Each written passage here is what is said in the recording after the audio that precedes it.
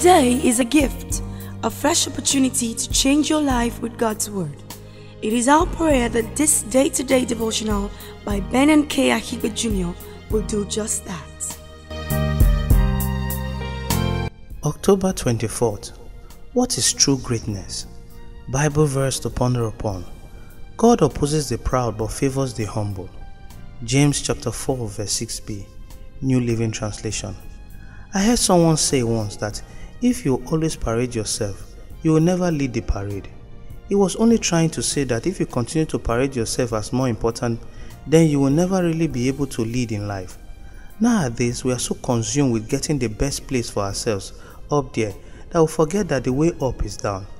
There must be leadership to get so many things done, but true leadership should arise out of a servant's heart, a heart that is willing to serve and not on waiting to be served.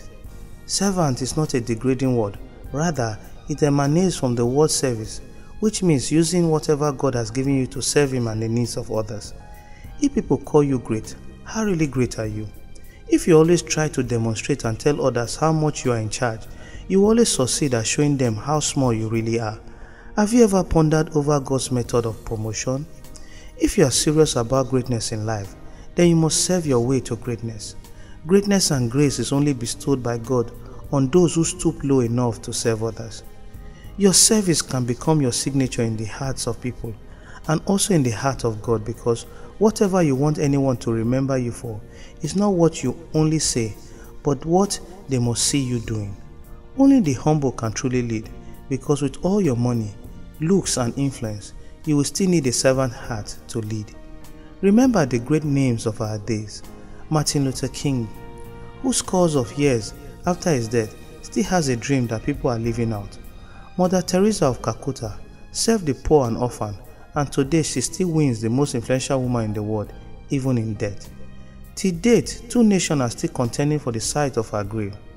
Lady Diana, the Princess of Wales, served the sick and wounded, and in death, she follows after Mother Teresa to win the second most influential woman in the world. Speak of true greatness. Let us pray and repeat this prayer after me.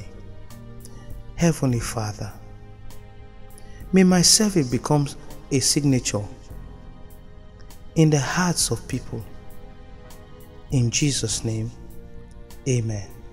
Our Bible reading plan for today is Jeremiah chapter 44, verse 24 to Jeremiah chapter 47, verse 7, 2 Timothy chapter 2, verse 22 to 2 Timothy chapter 3, verse 17, Psalms 34, verse 1 to 23, and Proverbs chapter 26, verse 6 to 8. The Lord bless you.